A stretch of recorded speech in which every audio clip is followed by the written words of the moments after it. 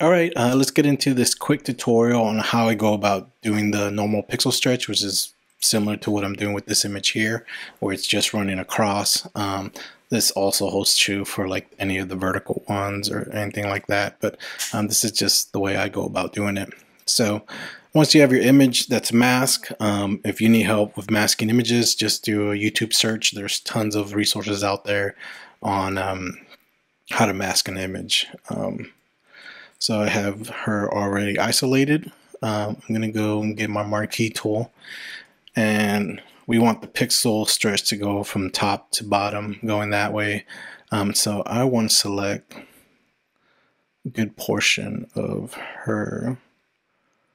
And when I'm selecting images, I'm always selecting stuff that has like a lot of different colors or contrast. So, you know, those stretchings have more stripes in them. And so I'm going to copy and paste this and just kind of move it over here to the right. And I'm going to get this bottom part of her leg and her shoe. Should have that layer selected.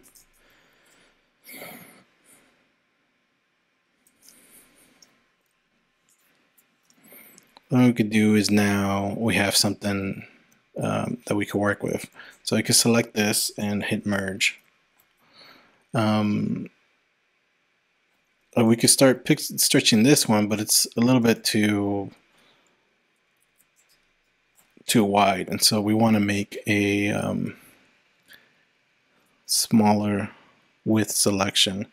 So I'm just going to go here, select something like that, and actually doesn't have to be perfect. We could always adjust some things here and there. Hit copy and paste, and now we have that sliver that we want to stretch out. Now another way of doing it, so for example, if we stretch this guy out, as you can see, because the width of the selection is a little wider, you're going to have these adjust where it kind of fades in. So like this isn't a perfect straight horizontal line. It kind of flows and dips down, you know. If I wanted to make it perfect, I can go down here to this selection and hit like single column marquee. And I go back to this image here, and I'm just going to select in this area. Now what this does with the single column marquee, it selects a 1 pixel width. So all it's going to select is 1 pixel. Copy and paste, and I'll move that over. So you'll be able to see the difference here.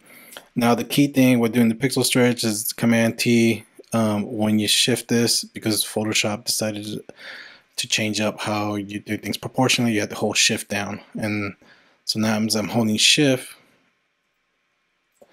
keeps it straight.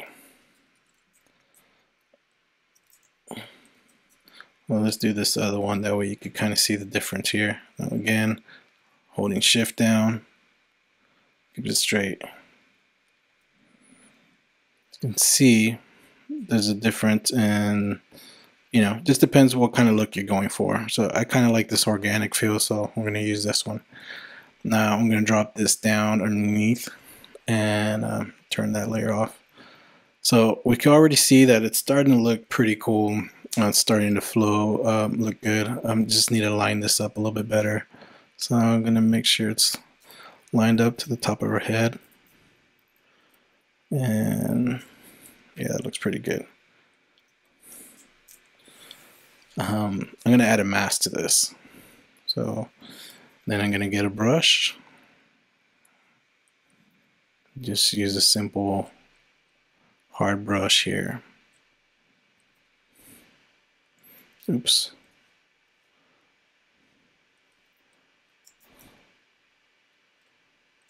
What's going on here?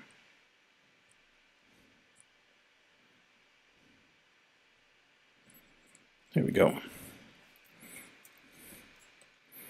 And I'm just gonna take off this front part.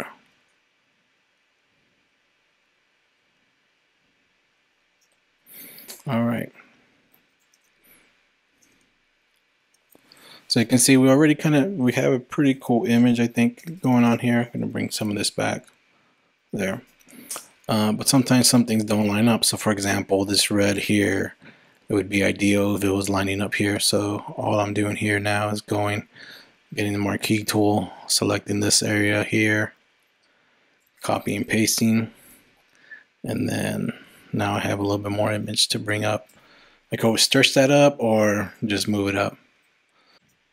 The other thing here is like I think on the original I had it where the shoe kind of faded off that way. So with this, since this is not it's not perfectly vertical, what I do is I grab the image, sort of grab what I want,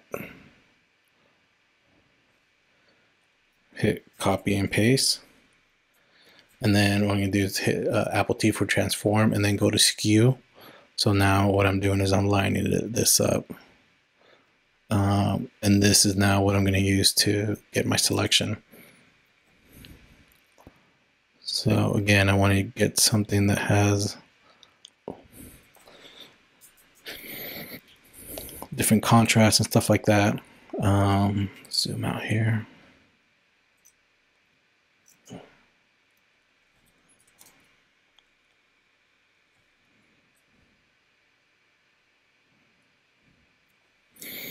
Then add a mask.